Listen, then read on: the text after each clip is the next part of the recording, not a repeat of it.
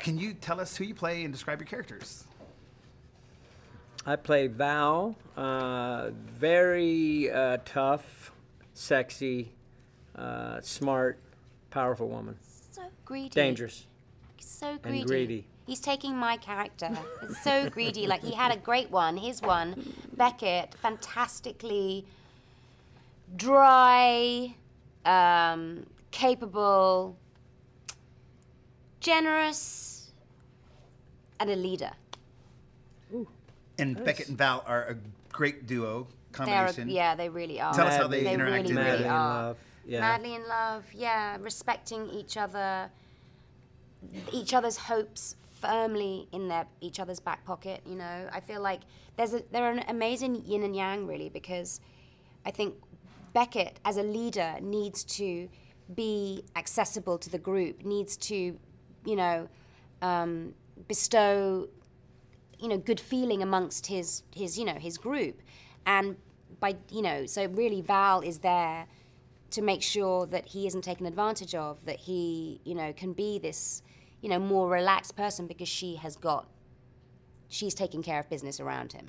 You know, and it's so ironic because it's usually the sort of male-female the other way around. The woman is the kind of the one that is bestowing all the, you know, gentle nurturing, and it's the guy who's there. But I think it actually works better this way, so that you can actually be a leader that people want to look up to, you know, and you know, be more generous and invite them in.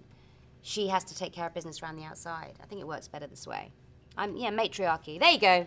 There it is. There it is. It works. How does Han interact with Beckett and Val's story? He's like their kid. He really is. He's like they adopted this grown-up kid. And there is that sense. She's kind of the tough love, and Beckett's more of the, you know, enjoying the puppy dog. Do you think? I like that. Yeah, I think that's fair. The mama and papa. So there was a memorable moment that Alden and Chewie said with you, Woody, about a snowball fight on top of a mountain. Oh yeah, that was really fun. Yeah, we were in the we were up in Italy in the what do you call it, Dolomites? The Dolomites. It was incredible. Boy, there was a snowball fight. Didn't make it into the movie, unfortunately. Oh, you mean it was God. actually you filmed it? Yeah, yeah. No way. Absolutely. Well, we're gonna have it on the deleted phenomenal. scenes. Are you? Yes. Oh, really? I want to Yes, see yes. that. It's That'll be on so Blu-ray. cool.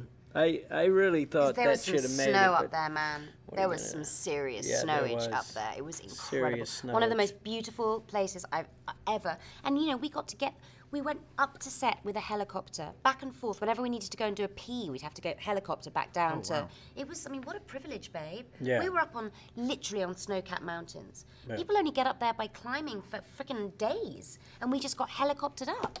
It was unbelievable. Helicoptered up, snowboarded down. Hey, No, that's just not a kidding. bad day. Not a bad day. Thanks.